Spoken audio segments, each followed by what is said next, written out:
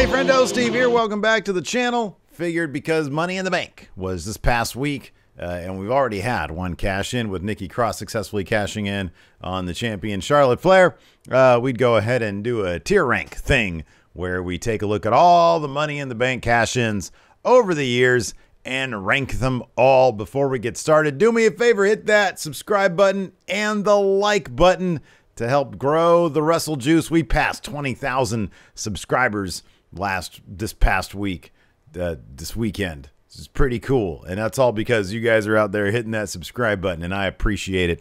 Let's go ahead and hop right into this list. Why don't we? Here it is.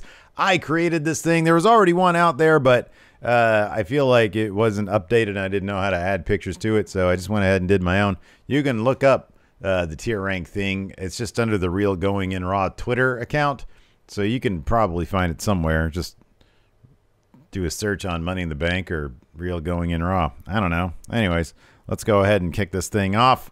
Let's see here. All right, so let's once again go down our criteria. We've got legendary. We've got cool moment. We've got and then we've got never should have happened.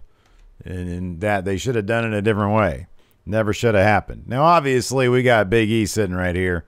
This dude is probably not going to be ranked because as of right now, he has not cashed in his Money in the Bank. He's probably not going to until they get him over to Raw anyways. So let's go ahead and get this sorted out. First off, look, there is one in my estimation that is far and away the most legendary cash-in of all time. I've already talked about it here on the channel. I did a whole video about it. Seth Rollins cash-in at WrestleMania 31. I was there. I thought it was great. That's my first entry. That's my number one awesome cash-in of all time. Moving on, we're going to take a look at another legendary cash-in. In my opinion, it was the very first one at New Year's Revolution. Edge cashing in on John Cena. That was a pretty big deal. Let's move on. All right. Do any other deserve to be legendary? I mean, legendary is a big deal. There's two others that I would consider for legendary. The crowd popped huge when Dolph Ziggler cashed in on Alberto Del Rio on Raw in like 2013, I think it was. I think it was 2013. That was a big deal. It was really cool. People loved it. It's kind of crazy he didn't go kind of further, but he got concussed and stuff like that. So what are you going to do? So I'd put that up there with legendary. And then another one, my personal favorite, well, not my personal favorite, but one of my personal favorites is RVD versus John Cena. Now, this is not a surprise cash-in. It is a declaration cash-in where a dude says, I'm cashing this in right now. And then he does it at One Night Stand, and it's like one of my favorite matches of all time because that crowd was absolutely nuts. It was really cool. So that goes up there in legendary for me. Do any of these others belong in legendary? I kind of don't really feel like it. Let's move on. Some of these trash ones. So Otis and losing his to Miz to get that title on Bobby Lashley, it was just a crummy story. Now, me personally, as many of you out there who might be listeners of Going in Raw, the show, you might know that the Otis winning the Money in the Bank moment was one of my favorite moments in the history of Going in Raw because I won predictions with Otis that year, and it was an awesome moment. That being said, I was never under any illusions that he was a good candidate for Mr. Money in the Bank. Thought he was a terrible candidate for Mr. Money in the Bank because he didn't really act like a human being. And then they got that title over to Miz in a really comedic, stupid way. It lacked all drama and tension. And then I did actually like when Bobby Lashley beat Miz for the title, but that's not what we're talking about today. We're talking about Money in the Bank cash-ins. Another one that never should have happened was Sandow's cash-in on John Cena. That was awful. It was at the height of the Lol Cena wins thing.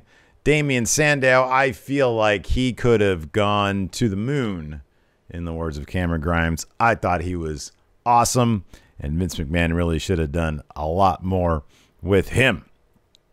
Moving on, I'm sorry. Let's add some to the category. In terms of I'd give it to Kane cashing in on Rey Mysterio and Jack Swagger cashing in on Chris Jericho. Kane cashing in on Rey Mysterio. I watched that. I watched all these back before I did this. And it was for the World Heavyweight. Both these are for the World Heavyweight Championships. Kane didn't need it. I don't know why they put it on him. It was a secondary belt then. Same with Jack Swagger. He cashed in on Chris Jericho after he was speared by Edge. It was just sort of like a moment. I didn't think either of these were all that cool. Maybe some people out there disagree. Let's see here. A couple more ones. So I watched it back, and I'm a huge fan of CM Punk. But this moment where he cashed in on Jeff Hardy, fans didn't really care. If you watch that back, they don't really pop or anything. They kind of pop when he cashed in on Edge, which is right here, but I'll be honest with you, not really that much. It was just kind of like, People were really, they didn't really seem to be too much into CM Punk back then. And Vince didn't seem to be either, because they just took that title right back off him. Maybe that was the next year. No, I think, I don't know when that was. But they took that title back off him. Let's see here. Another moment. I'm going to give it to... I feel like a bunch of these are going to be cool moments. Baron Corbin. I'll go back to Never Should Have Happened. Oh, another meh moment was this actually goes under Never Should Have Happened. And it's when Big Show interrupted the match between John Cena and CM Punk. So John Cena cashed in his contract on CM Punk when he was champion. It was like a declaration thing. He was like, hey, I'm going to do this. And then the Big Show came out and he interrupted it and DQ'd it. And so the title didn't change hands. That's stupid. That's a terrible use of the briefcase. Never should have happened. Braun Strowman winning never should have happened. And Braun Strowman cashing in at Hell in a Cell by just saying, hey, I'm going to cash in at Hell in a Cell. By declaring, it's just lame. And then Brock Lesnar came in and interrupted that match. And it went to a disqualification, or they just threw the match out. Oh, boy, that was terrible. Cool moment. I'll be honest with you. Brock Lesnar winning. I know a lot of people probably can give me shit for that, but I'll be honest. Him coming in, and then when he actually won it, he was doing like using it as like like it was a radio on his what do they call those things back in the day? Boom boxes. It looks like it was like a boom box. That was kind of cool. To be honest, that was kind of a cool moment. Let's head over to the very first Women's Money in the Bank. I like this moment because Mike Chioda milked the shit out of it. That guy was like, are you sure? You sure you want to do this? You sure you want to do this? Are you sure you want to do this? Wait, hold on a second. Am I getting this right? You want to do this. This is something you want to do. It's something you're interested in. You sure you want to do it? It took forever for him to actually get that bell rung. And Carmella cashed in on Charlotte. Pretty cool moment. Similar to that, another cool moment. Alexa Bliss cashing in on Nia Jax. She beat the crap out of Ronda Rousey to win that title. She did it, and then she cashed in on Nia Jax. Thought it was a pretty cool moment. I don't think there's been, like, so far with the women, I don't think there's been, like, a legendary moment. Like, these are all pretty iconic moments here, up here in the legendary, and I feel like the women are kind of missing that one legendary cash-in moment so far, but they've had a much smaller sample size than the men. There's only been, 4 of them, and they've all been pretty cool moments. Bayley cashed in on Charlotte after the Iconics beat her up. That was kind of, I think that was like a SmackDown after Mania or something. So that was kind of a cool moment. It's a good moment for Bayley to cash in that way.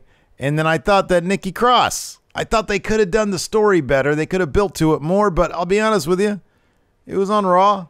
It was a cool moment. And it was awesome for Nikki Cross. I was really happy she won. I think she's a great person. This one is going to catch me some shit. And it's The Miz cashing in on Randy Orton. To be honest with you, there's been times when I've liked The Miz. But by and large, I kind of couldn't care any less than I do for the guy. So I just think that his cash in, his reign 10 years ago, 11 years ago, whenever it was, just couldn't care. It doesn't do anything for me. I'm sorry. That's just my opinion. Dean Ambrose cashing in on Seth Rollins. I'm not going to put that up there with all these great moments, but it sure as hell is a cool moment. It's probably up there. It's like cooler than Brock, that's for sure. I'm going to put Brock back here after these three women's moments because I feel like they all kind of go hand in hand. I'll put Bayley ahead of Alexa Bliss. And then after Brock is Nikki Cross or Nikki ASH. Edge cashed in on The Undertaker's pretty cool, but like he had already done it 2 years prior. 2 years or 1 year prior? Yeah, it was 2 years prior because RVD was the second one. So, yeah, that was a cool moment, but it was kind of like, whatever. Kind of straddles the line between cool moment and meh. Sheamus, I'll catch some shit for this one. I'm fine with it. I maintain this is a rad cash-in right here. Both these Triple H cash-ins, or Triple H assisted cash-ins, I should say. This was a cool moment because it came right on the heels of Roman Reigns spearing Triple H. It was actually a 48 hours. It was like one of the pay-per-views and then the Raw afterwards. That was actually really well booked. And for a moment, they had nailed down Roman Reigns. He was over. That crowd was into it. He was just going around wrecking people. He wrecked Triple H. He wrecked Vince McMahon. Sheamus came in and cashed in. He was wrecking Sheamus. And then I think they put that title up at the Royal Rumble after all that. So I'll be honest, that was kind of a cool moment. I might catch some shit for that one. Randy Orton, I watched this one back. Oh, this was rough. Randy Orton cashing in on Daniel Bryan. That kind of goes up here, I'll be honest with you. Because, man, nobody saw it coming. I don't think the crowd was going crazy. Daniel Bryan had just won that thing at SummerSlam. It was just sort of the grand tradition of SummerSlam having a lot of bummer endings. SummerSlam is that one. It's the tradition where, like, they just leave you with a bad taste in your mouth. But kind of in a cool storyline way, you know? Daniel Bryan cashing in. We'll go up here sort of along the same lines as Brock. Like, he comes in, he cashes in.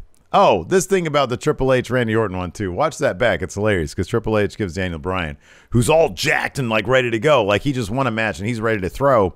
I think he beat Cena or something. And Triple H gives him a pedigree. It's a good 2 minutes between, maybe one, when Randy Orton's like, I want to cash in. And Triple H's like, ring the bell now. And then Orton just pins him. He doesn't even give him an RKO or anything. And that pedigree laid out Daniel Bryan. Pedigree's the strongest move in professional wrestling, man. All right, let's see here. Never should have happened. Baron Corbin is one of the worst creatively handled performers in WWE current day. Now we are seeing what this dude can do with this whole broke, sad Baron Corbin. He is great. I loved his look back then. I liked his character back then. When he first came up from NXT, I thought they were doing it like an okay job with him. He cashed in on John Cena. Jinder Mahal interfered, and Baron Corbin. Isn't that how it went? Or did he cash in on Jinder and John Cena interfered? No, I think it was John Cena. Yeah, I think he cashed in on Jinder because Jinder was the champion at the time. I'm pretty sure it's how it went. That is how it went. And then John Cena messed with him and he ruined his cash in. And that was a bummer to me. That was an absolute bummer to me because I think that he could have been one of them dudes who had the title, who like cashed in, got the title, and they could have really done something with that. Maybe not. Mr. Kennedy, I mean, this goes up there with Edge, I guess, because like, as far as being a Money in the Bank winner, I know they really liked Mr. Kennedy. I get that. He is one of the reasons I stopped watching wrestling when he started showing up. Because I was like, I don't know what this guy's deal is. He looks like a default creator wrestler who has like a decent announcer's voice. Like I wouldn't get hyped if Michael Buffer stepped foot in the ring. Why should I care about this guy? I just didn't care about him. And I thought having him win Money in the Bank was kind of lame. Apparently, he then dropped that briefcase to Edge because he was injured. They thought he was injured, and then he had a weird injury history thing. And then I'm going to go ahead and put this Alberto Del Rio cash in on Punk.